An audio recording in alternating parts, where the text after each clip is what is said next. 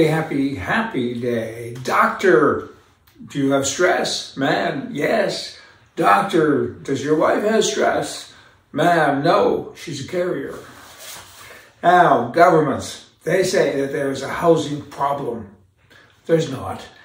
I guess there is by definition, but there isn't with regards to reality, in terms of what reality should be. There's an immigration problem. There's a red tape, takes forever to get a permit problem. There's a politician problem. But is there a housing problem? Again, remove all those things, and of course there isn't. The big problem are those who walk among us. Dumb is forever. British Columbia, Canada. It's legal to smoke crack in BC. It's illegal to use a plastic straw. So picture some junkie sitting in a public park, smoking crack and drinking lemonade out of a container with a straw. And he gets arrested. Police come up and say, how dare you? We're going to give you a citation because you're using a straw in a public place.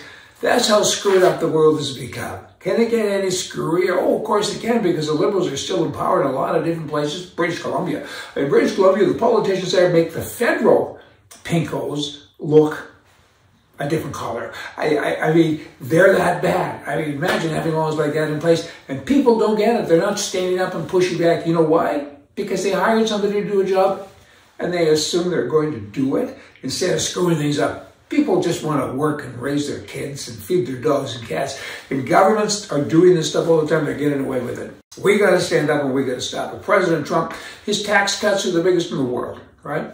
Really, the biggest ever. He cut over $5.5 trillion, that'll be with the T, dollars out of taxes. And it also includes substantial things to make taxes and tax returns and all that stuff easier, more simple. He did that. And you know what? He said, we got to fix this tax code. So he did it as best as he could and better than anybody else ever has. And then, of course, here, one other thing I want to share with you. He took the tax rate for corporations from 35% to 21%. Very substantial. A big deal. A lot of people have moved corporations to the United States from other countries because of those rates, and other states, you know, we got that into the mix. It's kind of cool, right? And then, of course, who enters the picture but Biden?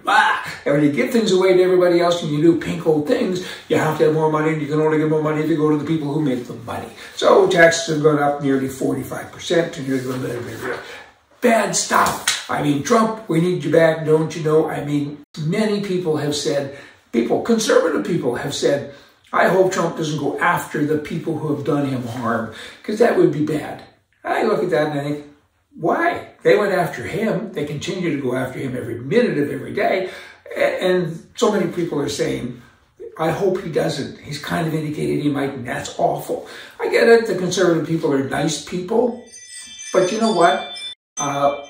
You're that annoying little buzzer there. Whenever somebody walks by your place, off go the bells. Yo, you have one of them. I think Trump should go after them. They're bad people. If you don't go after them, they're going to be out there. They're going to continue to do it to other people. You know, bullies need to be smacked. And these people are bullies. Is it revenge? Is it justice? I guess it's a bit of both, but maybe both are needed. These people shouldn't do what they're doing. I mean, Al Capone was indicted once. President Trump has been indicted 4 times. He may be the most honest man in America because they can't find anything to stick. We had the Russian hoax that had so many things. I mean, come on, guys, for heaven's sakes, move on. Fox Channel, just recently, Hannity had Trump on his show, and he had 3.2 million viewers. Wow, that's a big deal. 3.2 million? I mean, okay, I kind of like that kind of stuff. Big number. People are listening. People are paying attention. I bumped into a guy the other night where my wife and I were out going for a walk, and I kind of know the guy. He's a Democrat, so he and I don't really see eye to eye. Don't you know? This is in the USA.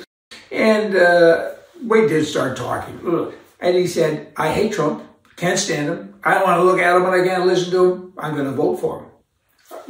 I almost fell over in my walk. I said, you're going to vote for him. He says, I like his policies. He's the best. Look what our guys have done. Look at the open borders. Tens and tens of millions of people are here illegally and everything else. And it's a problem. And I'm going to vote for Trump. But I hate him. Whatever. But at least vote right. And it would appear that Trump is going to be the main man. Although the left continues to do everything they can to prevent him from being the nominee. And once he is the nominee, look out. I mean, what are they going to do to prevent him from being president? They're so wrapped up in all this. Now they're coming up with new things. He's going to be dictator. You'll have to drag him out of office, kicking and screaming. He won't leave if he goes in. All this stuff is like the Russian host. Keep making it up because they're scared to death. It's maybe a good thing. Hey, y'all come back. See ya.